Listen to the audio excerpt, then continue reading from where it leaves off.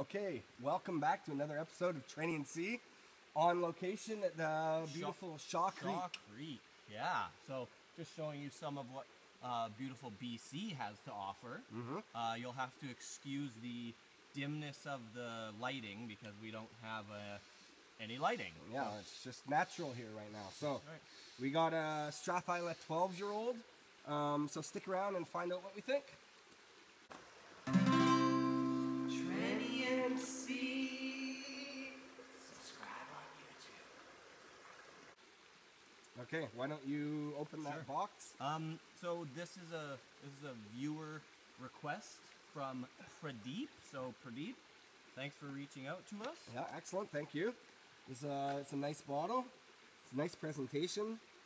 As you know here, we do color, nose, taste, finish, and viscosity. So Just gonna move this box out of the way. sure, There you cool. go.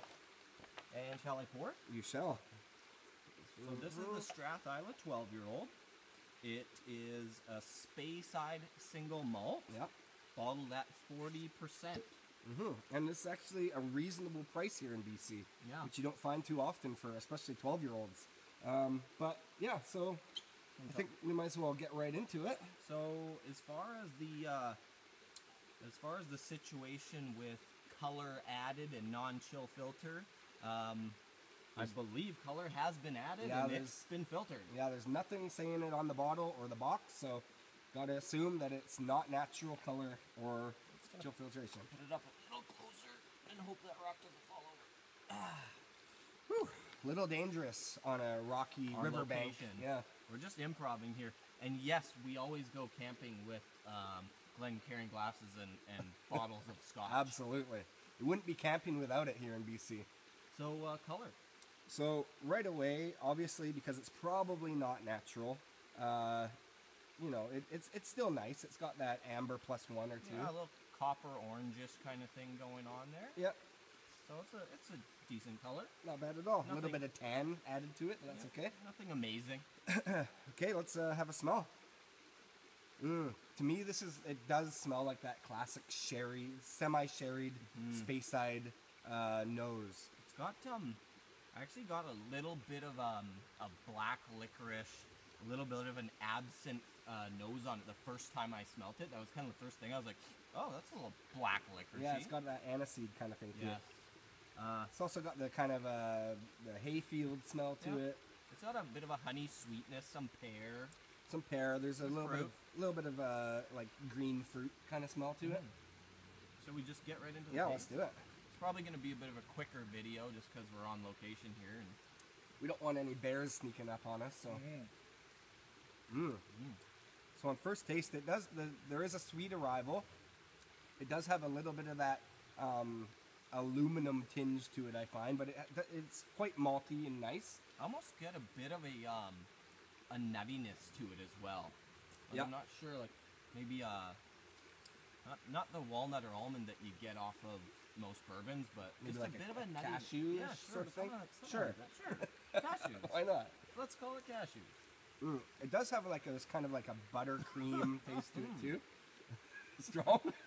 Got my nose right in there. Yeah, good. So again, Slightly herbal. it is. slightly It does. herbal. It does kind of have that a little bit of a Highland flavor to it, where the Highlands usually have that kind of herbal thing going on, and so this is kind of a nice mix between that honey lemon, but with a little bit of like that sage grass, even that lemon sage. I wonder if they're even going to be able to hear us with this water running behind us. Hopefully, Even if you can't hear it, we're going to subtitle this thing and put it up. yeah. So finish. So I just got to say one thing. I do find, even though this is 12 years old, I feel like this would do better at a 15-year. A couple more years in the barrel would do wonders with this guy. But yeah, nice. It's nice. The finish is a bit warm. I get a zesty citrus on the finish. Yeah.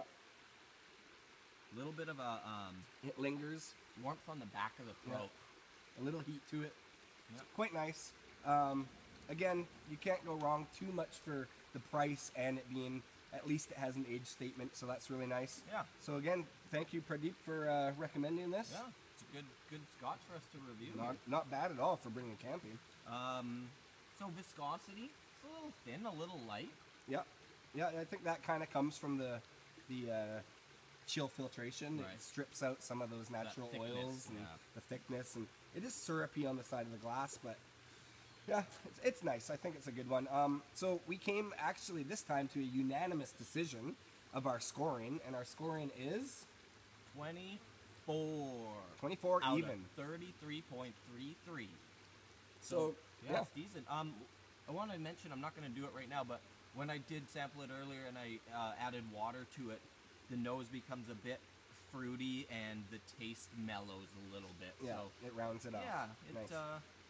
makes a marked improvement, but still very good on its own. We could add the Shaw Creek water and it'd be just fine, but Little maybe bit of- next time. Don't want to get beaver fever. Yeah, that's right.